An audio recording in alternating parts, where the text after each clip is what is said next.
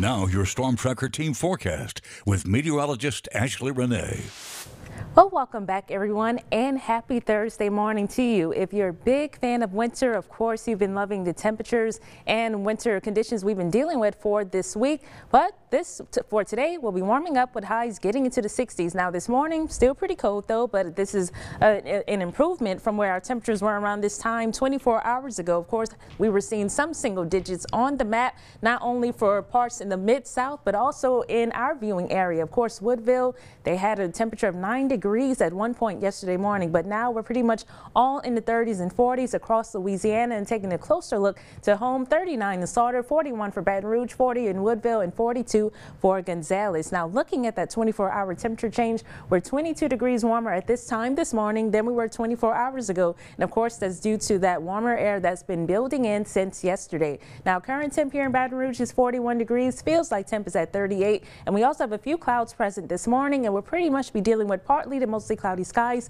for the rest of our Thursday. Now yesterday we reached a high temp of 46 degrees, but again today will be warmer thanks to that warmer air moving in with that southerly southeasterly wind flow and also becoming southwesterly as well. Now throughout the rest of your Thursday, we'll start to get a couple of showers moving through the area. Some of us will possibly not receive rain. Rain chances aren't too high for today, and highs will be in the upper 50s to mid 60s range. 59 for Woodville, 66 for Baton Rouge, 67 for Denham Springs, and 60 for Kentwood are today's high temperatures.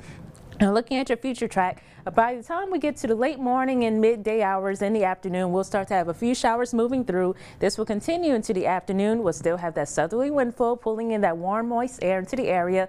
Then by this evening, we'll have the next cold front making its way towards our area. Now overnight lows will be in the mid 30s to low 40s range. Now there is the possibility we could possibly get some patchy fog late tonight during the overnight hours. And then once this next cold front clears out of the area during the overnight hours and into your Friday morning, we'll start to see some cloud cover decreasing as we progress through the rest of Friday morning and into the afternoon, and that northerly wind flow will be returning behind the front, helping us to have cooler weather heading into the weekend. So we'll just have northerly wind flow for tomorrow and also still continuing into this weekend. Now tomorrow's highs will be in the mid 40s to low 50s. So again, you need a coat this morning. By this afternoon, you don't have to worry about one, but you'll need to keep your coat with you all day tomorrow as it will be cooler thanks to that cold front. And then Saturday's highs will only be in the 40s, and then we'll still be near 50 on Sundays. So we have nice conditions for this weekend with mostly sunny skies for your Saturday and Sunday. But again, it will be pretty cold, so any outdoor plans that you have,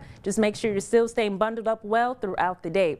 Now we have a hard freeze watch that will be in effect for Saturday morning from midnight to about 9 a.m. and that's covering our greater Baton Rouge area, east and west of Baton Rouge Parish, Iberville, and also our South Mississippi counties for Amite and also Wilkinson. And then for areas within the greater New Orleans area along the South Shore, they are under a freeze watch. So again, we have a hard freeze watch, and they'll be under a freeze watch through that same time frame, midnight through about 9 a.m. Saturday morning. Now looking at your next 7 days, will be dry this weekend, but rain chances will be going up heading into next week. Estimated rainfall totals are around 3 inches over the next week for our area. So just to recap a look at your 7-day forecast, temperatures going up and down, and as I've been mentioning, do what you can to keep your immune system intact. We'll be warmer today with highs in the 60s, near 50 tomorrow, then we'll be in the low 70s by the middle of next week.